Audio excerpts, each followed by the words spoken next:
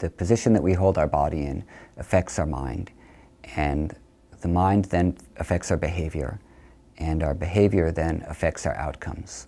And then if we have positive outcomes, we're likely to have greater success in the things we set out to do in our lives.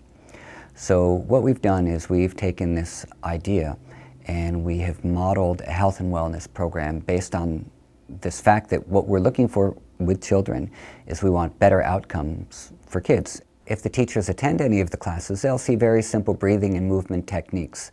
These can all be used to calm kids down when they are getting antsy because they've been sitting in their seats all day long. They can be used for class transition when kids are coming in from another class into your classroom, maybe after recess or after lunch at the times when the kids are most rambunctious. You can use simple exercises that they've already learned in yoga to help pull the class together as a group. Yoga is able to help kids be more aware of how they feel in various situations, and they learn that in the classroom by tuning into their breath and by doing various yoga postures.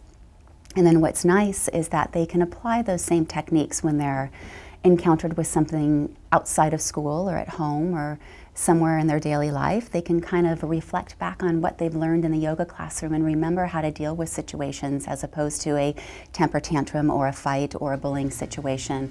They're able to use these tools that we've taught them.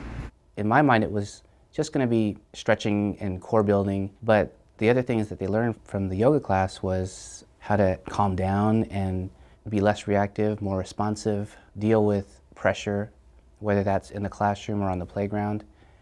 And there was one assembly, a school assembly, where the kids were getting unruly, the sound system didn't work, and the whole student body was in the cafeteria, and it started to get restless. And then the principal said, "Jacob, go up there and do some yoga poses." So the 6th grade boy gets up there, and he's on the microphone, he says, "Everybody do 6 yoga breaths." And then he raised his hands and they inhaled and they exhaled, and a silence came over the room. And I was sitting in the back thinking, there's something more to this.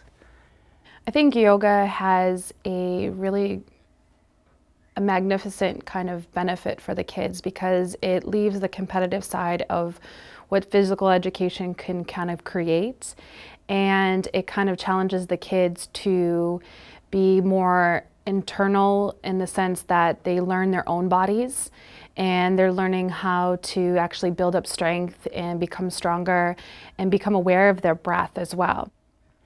The kids are getting purposeful, personal physical education.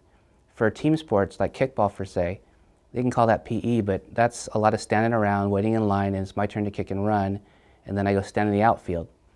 In yoga, every child is engaged, every child is breathing, every child is moving.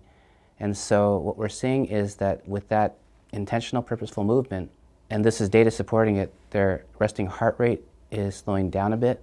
And over time, if this becomes a daily habit, and at the end, good health is a habit, then we'll see them leave 6th grade with this ingrained feeling of, I need to exercise daily, I need to make good choices about what I eat, and that's our goal. Now listen, I have another new pose I want to teach you guys. So, inhale, kick your right foot up to the sky. Bend your right knee. Step it in between. Now listen, drop your right knee behind your right wrist. Now swing your foot over towards the left side. It's called pigeon pose. Drop your left leg back behind you. Good, yep, you got it. Inhale, and then as you exhale, walk down onto your forearms and just stay right here. Breathe in and out through your nose slowly.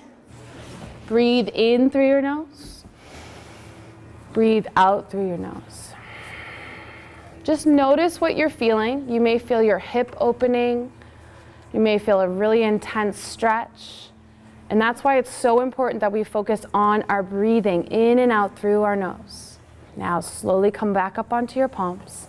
Tuck your right toes under. Sweep your left leg all the way back to the sky and shake it out. And then drop down back into downward facing dog. Inhale, exhale. Now, slowly come up onto your toes. Inhale. Exhale, bend your knees, gaze forward, either hop or lightly step onto your bottom. We're going to land on our bottoms. Remember those jump throughs. Try your jump throughs again. There you go. Sitting on your bottom, reach your legs out in front of you. Straight legs, straight back. Roll your shoulders back. Inhale.